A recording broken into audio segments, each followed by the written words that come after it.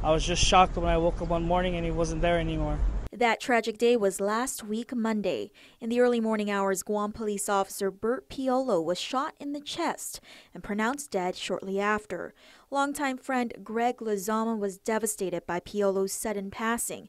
Today, Lozama, along with family and close friends, gathered at the ITC intersection for a peace rally, what they're calling Justice for Bert. We're here today in hopes to enlighten people that we need justice for our friend. He was a good person, a good-hearted man, very kind to everybody, very humble, had his whole life ahead of him. Piolo was allegedly shot by another officer, Mark Torrey Jr., at the Torrey home in Yigo. Torrey was charged with murder, manslaughter, and aggravated assault.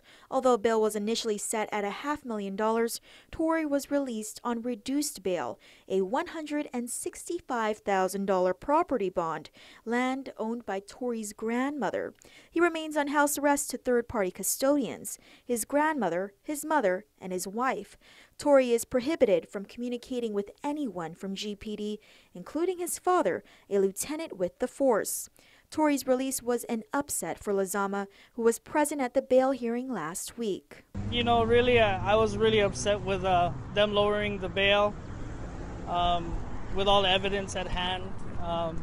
He too had a reputation. He too was in SWAT, you know, and I feel just because his presence wasn't there, I don't feel as if he was defended properly because he wasn't in the room. The Guam Police Department is heading the homicide investigation. What Lozama hopes won't be a conflict, seeing as the case involves two of their own. I'm just hoping everybody's honest enough and they do it the right way. You know, he was a human being before he was an officer. He was a friend, a father, a husband, an uncle, a brother. He meant a lot to us. Piolo was 38 years old and worked as a GPD officer for over 15 years. He was also a percussionist for local band Soul Vibes and recently started the clothing line Good Vibes. He was a husband and a father to 4 children. Last respects for Piolo are scheduled for this weekend. Funeral services are going to be on Saturday from 9 a.m. and then according to the family, it will be at Our Lady of Peace after the Mass. So there will be a procession.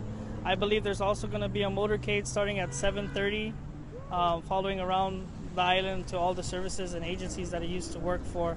While Piolo is laid to rest, family and friends pray for justice. The last thing I want to say is I miss you so much, Bert, and I wish you were here with us. I love you, Park. Torrey is scheduled to appear in court tomorrow before Judge Michael Berdalio. Proceedings get underway at 4 p.m. Reporting for Guam's News Network, I'm Crystal Paco.